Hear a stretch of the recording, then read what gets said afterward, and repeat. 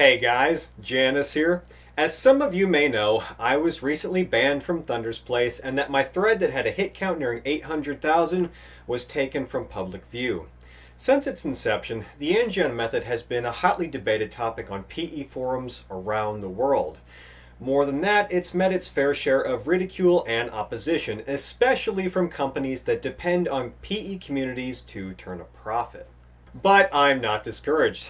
I will still continue to regularly upload every Sunday, continue to discuss various aspects of my research, and yes, answer your burning questions. Up on the chopping block today is a paper from 2009 written by a Dr. Norm Shaley that discusses the use of vitamin D3 and K2 to chemically cause male sexual organ growth. And I've included a link to that in the description below if you'd like to read over it while you're watching this video, along with a few papers that give credence to this claim. So what exactly is vitamin D3? Well, besides being known as the sunshine vitamin, vitamin D3 is also a steroid. And it's labeled a steroid because it encourages cell growth and migration, specifically in smooth muscle cells, via the vitamin D receptor, VDR for short, and VEGF pathways, and does so in a highly targeted fashion. Beyond these findings, vitamin D3 supplementation has been shown to cause a marked uptick in circulating prostacyclin levels, which is a known and quite powerful vasorelaxant. However, vitamin D3 supplementation is also known to influence our ability to retain calcium and has also been shown to increase our ability to absorb calcium from our diet. This leads into the second portion of the controversial paper concerning vitamin K2 usage. Vitamin K2 is an incredibly important vitamin in that it helps our body transport calcium to our bones and keeps it from mineralizing our soft tissues. Furthermore, there is a building body of evidence that suggests that vitamin D3 toxicity is directly linked to vitamin K deficiency. The same can be said for vitamin A deficiencies as well through an interplay between vitamin K2 and vitamin D3. This also leads into the third element of the paper, where it states that the calcium intake of the study's participants was limited to further ensure that blood calcium and issues related to its excessive levels were further mitigated. So some of you have been wondering, have I tried it? And the answer is yes. But before I weigh in one way or another, I'd like to hear your thoughts in the comments section below.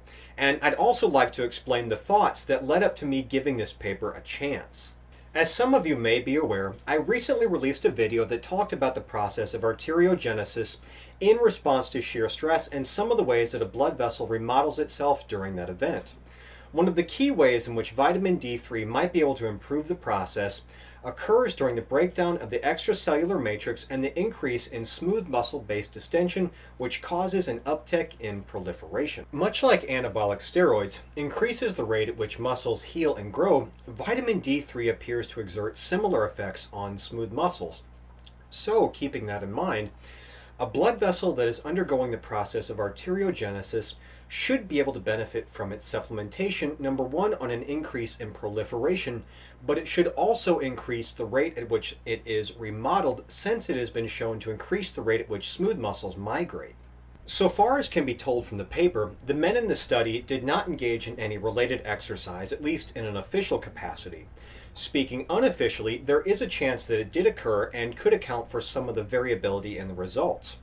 If we look at bodybuilding and the synergism between steroids and weightlifting and then compare it to vascular building, by using vitamin D3 in a manner similar to steroids, including cycling dynamics, we may be able to create a system of physiological exploitation that results in a controlled and highly effective means of causing male sexual organ growth. It should go without saying that the implications of such a system are more than just a little groundbreaking. As of right now, this is my main area of research and experimentation.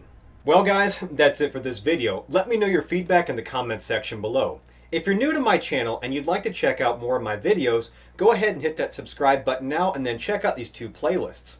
Also, if you're an international and you notice that one of my videos isn't translated for your language, let me know in the comment section of that video and I'll get to it this week. Lastly guys, just to give another word on the topic, I will continue to post and share my research. I have no intention of going anywhere. Your feedback and support more than makes it worthwhile. My goal is to kickstart a renaissance of thought, and I can't exactly do that with my hands in the pockets or stepping out of the public eye. So, I'll see everyone next Sunday, and as always, I'm your host, Janus, signing off.